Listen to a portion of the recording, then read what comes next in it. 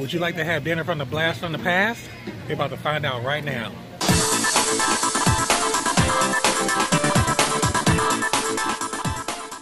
What is up, D3 fam? Welcome to this episode of D3. In this episode, we're going to have dinner at this special cafe here at Hollywood Studios, the 50's Primetime Cafe. First, as usual, I would like to thank y'all for continuing to support this channel.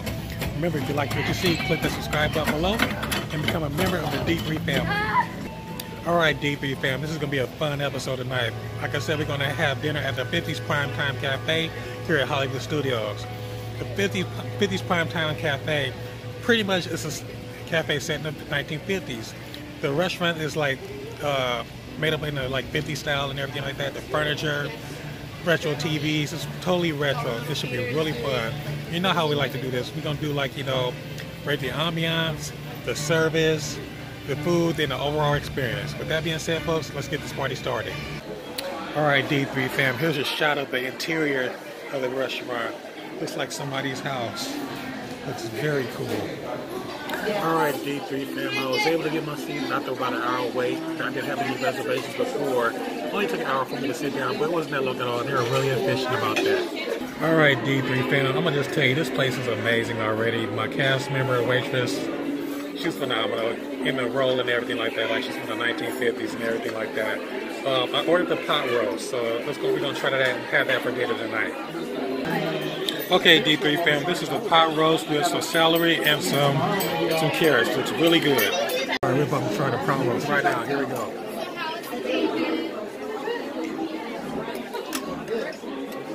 Very delicious. Really good pot roast. Alright, D3 fam, I'm going to have you guys take a look at this place. It's so cool. It looks like somebody's house. Retro 1950s style. Let me show you guys real quick. This place is so retro.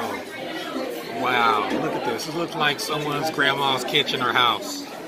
Very cool. Alright, D3 fam, for dessert, I'm going to have a PB&J shake. It's going to be really good. And this, folks, is the peanut butter and jelly milkshake. It looks really awesome. Alright, D3 fam, we're about to taste the milkshake right now. Here we go.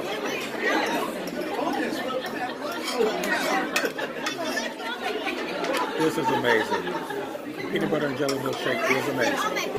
Alright, D3 fam, here's my final verdict of the 50s style cafe here at Hollywood Studios. The service was amazing. My cast member waitress, Leanne, was outstanding. She was in full mode. It was hilarious. She was like, mind your manners. She was like, get your elbows off the table, the whole nine. And she was having fun with the kids next to me too. They got a kick out of it too. So the service is a 10 out of 10. Next, let's talk about the food. The food was a knockout. Like I said, I had the pot roast with the celery and the carrots. Perfect. One of the best pot roasts, besides my mom's, of course, I've ever had. So even better than Disneyland, believe it or not. So that's a 10 out of 10. Then let's talk about the dessert. The peanut butter and jelly milkshake, out of this world. Perfect. It sounds weird, but it's amazing. 10 out of 10 for the milkshake. The cost is pretty moderate. I think my total bill with the tip and everything was $46, but hey, it's worth it. With that being said, folks, the ambiance, you saw the images. It looked like somebody's house. 1950 style house with the 1950 TV shows playing in the background, the 50 style television sets, the kitchenettes, the dining room tables, the couches and stuff like that. Amazing. 10 out of 10 for ambiance. Overall rating of this place, folks, 10 out of 10. With that being said, folks, you have to come to the 50's Cafe here at the Hollywood Studios, at Disney Hollywood Studios. With that being said, folks, this concludes this episode of D3. Thanks again for watching. As usual, please leave a comment below. And also, if you haven't already done so, please subscribe to this channel. And remember to follow me on Facebook, Instagram, and also on Twitter. See you next time.